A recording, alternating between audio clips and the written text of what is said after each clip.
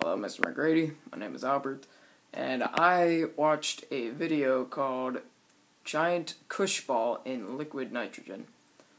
Now, we all have an entertaining time with liquid nitrogen, but what these people did was they put a Koosh ball in a sink and covered it in the liquid nitrogen to see the effect of the gas on the inside meeting with the gases on the outside, or just the liquid nitrogen.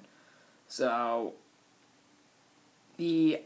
there's not too much that could go wrong with the video. It's an experiment, so there's not really too many facts going through it. It's pretty much, it's an experiment that we do like in class. They were checking to see how liquid nitrogen would react with the inside, so accuracy is right on.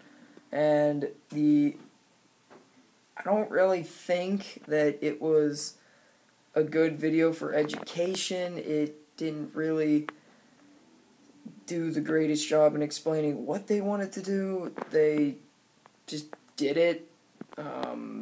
I mean, they are both science teachers, so they kind of knew what they were doing, and the guy was kind of screwing around a little bit. So clearly you can see that I didn't like the video. It wasn't the greatest, but I'm doing it because it was kind of funny, just simply putting liquid nitrogen on a giant Koosh ball. So, depending on whether or not I like the video, I'm going to have to say that I did not. You already kind of know that. I said a little bit at the beginning. It was just too childish for me.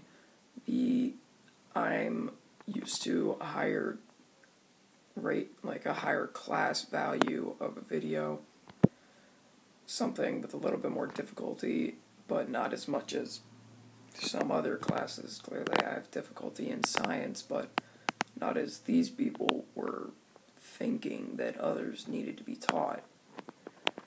Now, if maybe a child were watching it, this would be perfect for them. But for us, I'm going to have to say that we stay in the higher graded area where we learn about elements, mass, and density, putting it together, seeing what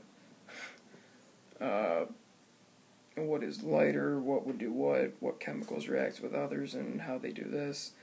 Which was kind of the same, except they were doing it with the simpler substances. Unlike us, we have to actually be careful during ours with our safety equipment and other things. So, yeah, this is the end of the video.